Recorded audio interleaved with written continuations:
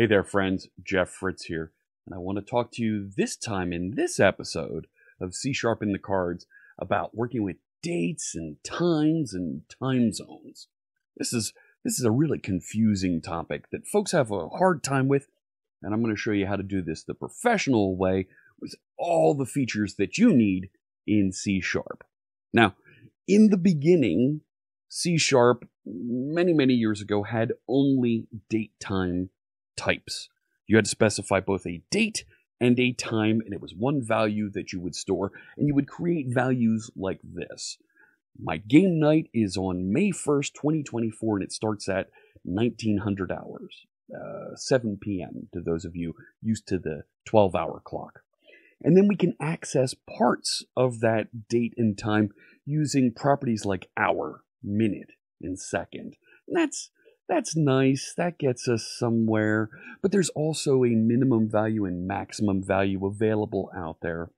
And you could define date times without a time and say something like this. Well, our next game is May 8th, 2024. And I can display that and show that. I'll execute this real quick, and you can see that it outputs some of these numbers, right? My game time is on May 1st, 2024 at 1900 hours, 7 p.m. 19 is the hour, 0 minutes, 0 seconds, and then there's next week's game on the 8th of May. And my minimum value, you see, is actually January 1st, the year 1.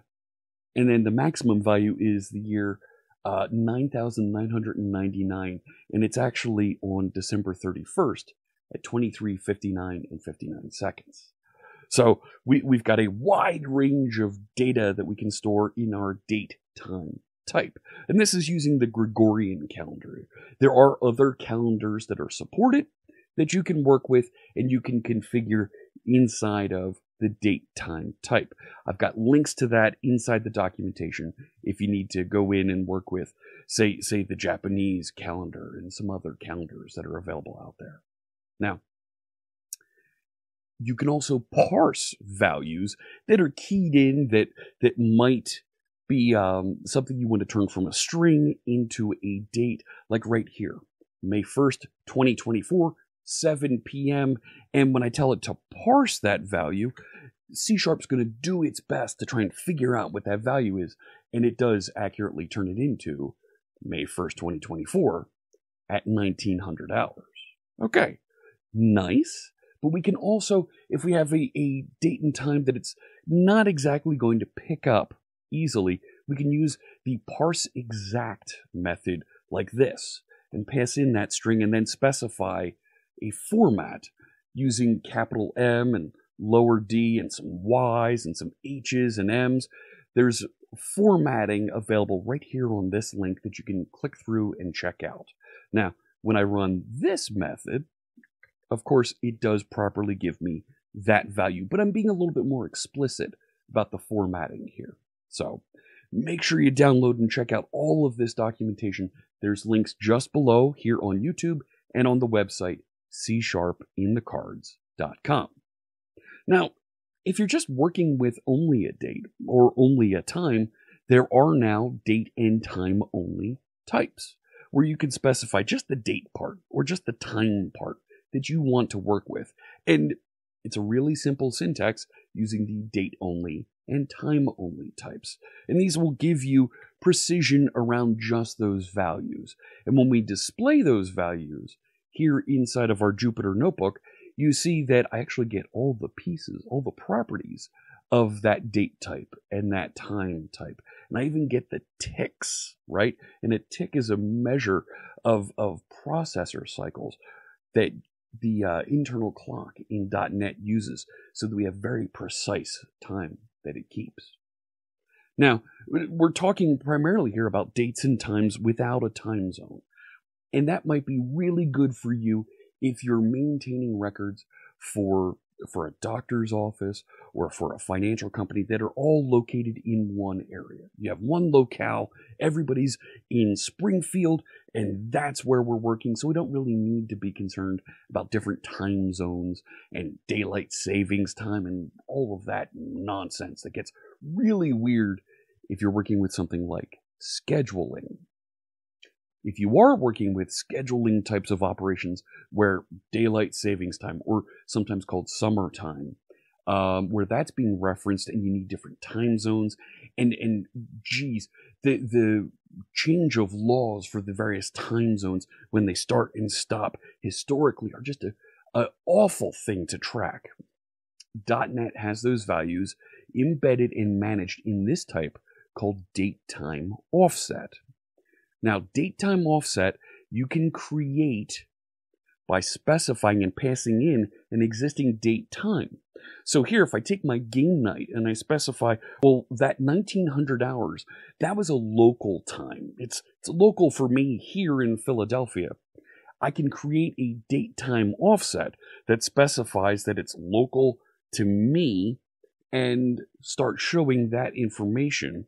And when we look at this, things are a little bit different. Check that out. So when I just say display game night, specifying that it's just the date time, no time zone information tracked, it's 7 p.m. But when I refer to and display the date time offset, it takes into account daylight savings time and my Eastern time zone. Now, Eastern time zone here in the States, in standard time, is a minus 5 hours from UTC.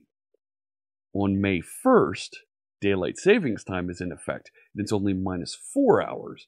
So that's actually 2300 is actually UTC time for when my game night starts.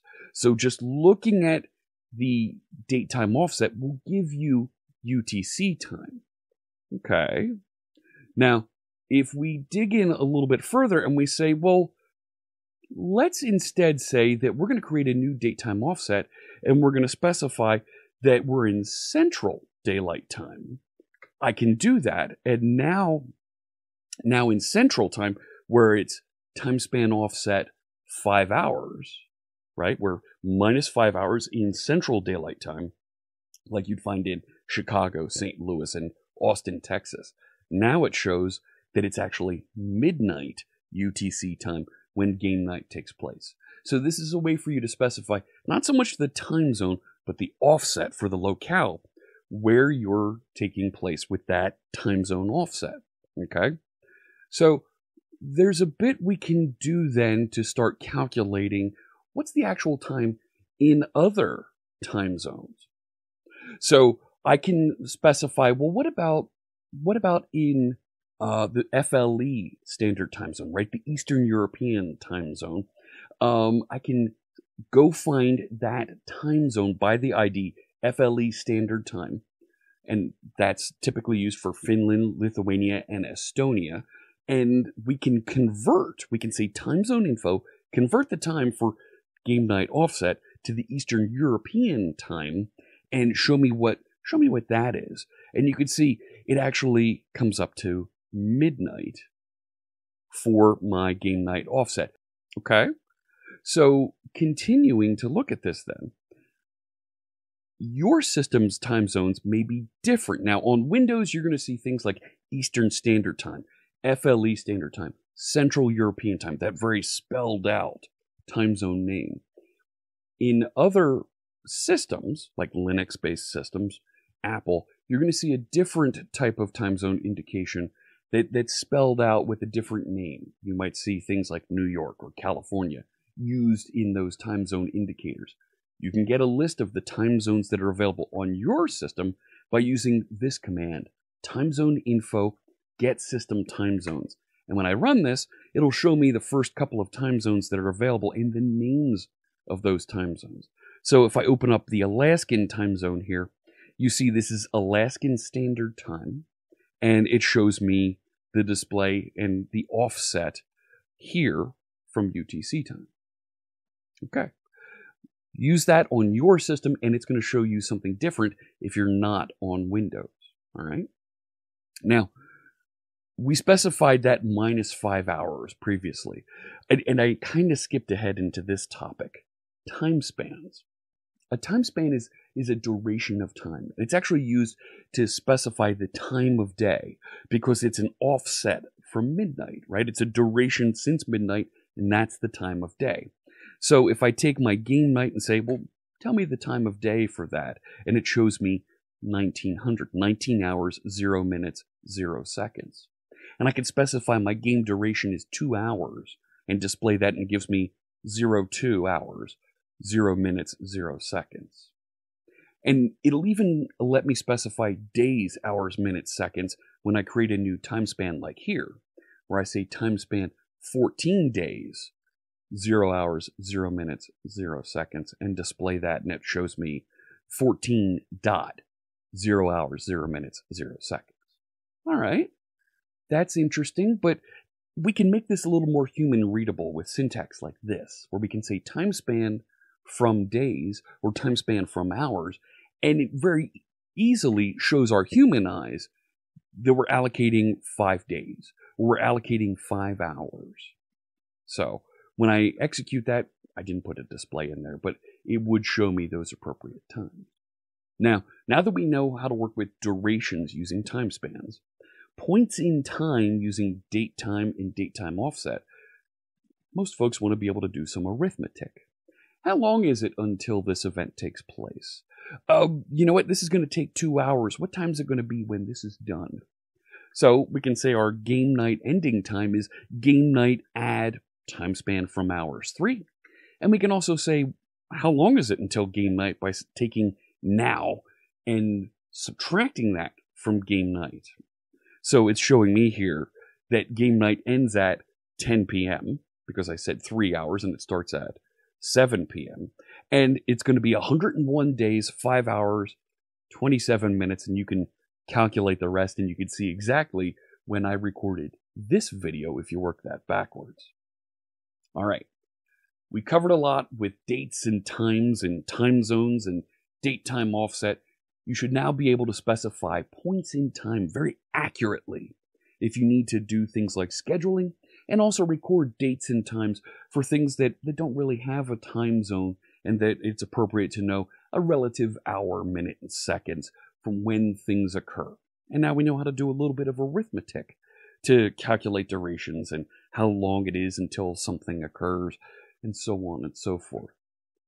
Thank you so much for watching this episode of C# in the Cards. Do me a favor, click that subscribe button just below. Click the bell so you get notified when our next episode comes out. We're going to try and get 2 more episodes out in the week ahead. I hope you tune in and check out our website, csharpinthecards.com, for all the samples, the notebooks, so you can follow along and try it out. Thanks so much.